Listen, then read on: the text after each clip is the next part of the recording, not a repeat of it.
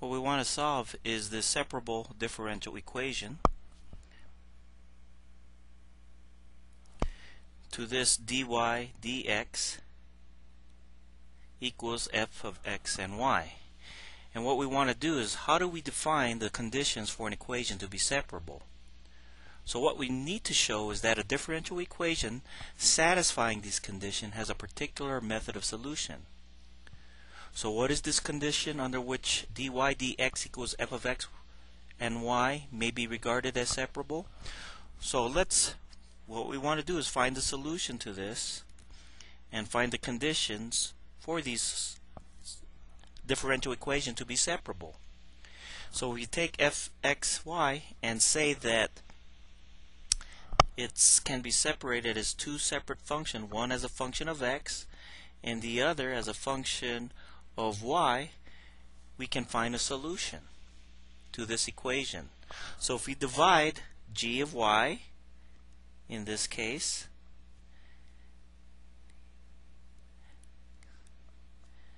g of y, f of x.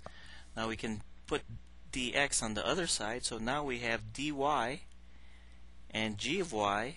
Notice all the single variables are on the left side, and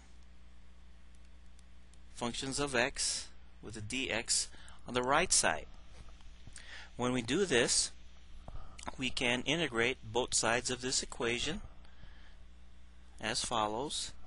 And what we have here is an integral in which this integral has two arbitrary constants, and we can combine these constants into one. The arbitrary constant found as a result of integrating on the left side, and an arbitrary constant as a result of integrating on the right side, and then we can combine those two arbitrary constants into a single one, which we'll call a. So this is the required solution to this differential equation. And we're going to go through a couple examples.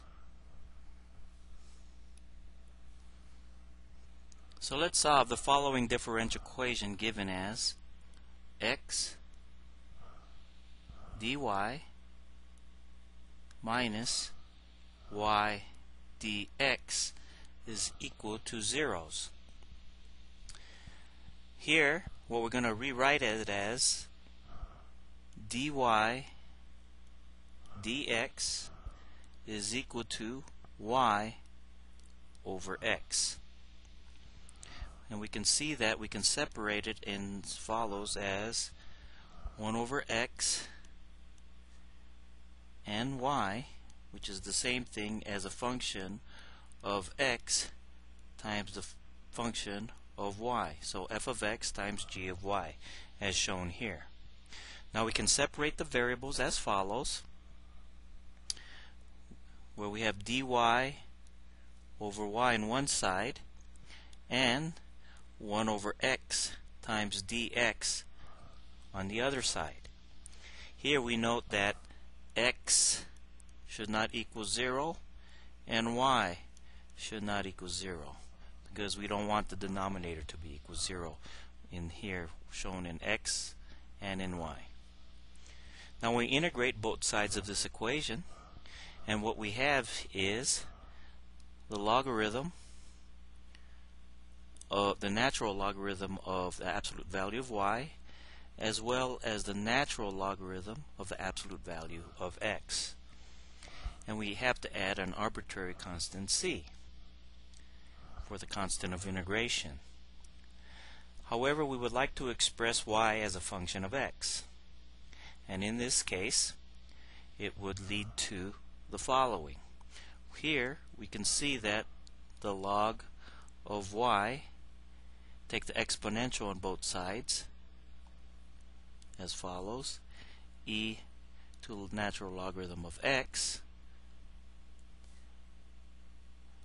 plus c.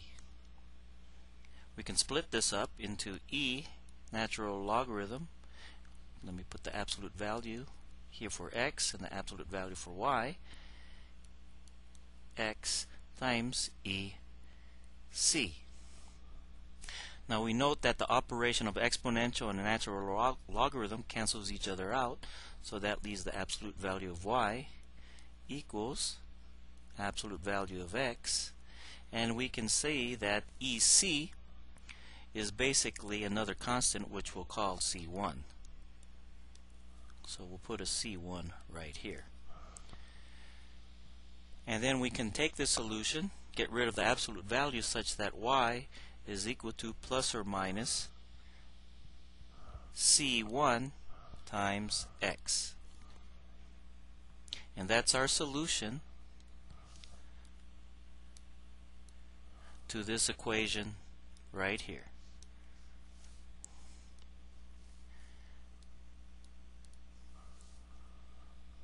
Now we can verify the solution by substituting appropriately up there, and we'll see that it does, and hence this solution is a solution to this differential equation shown here, and here's our solution right here.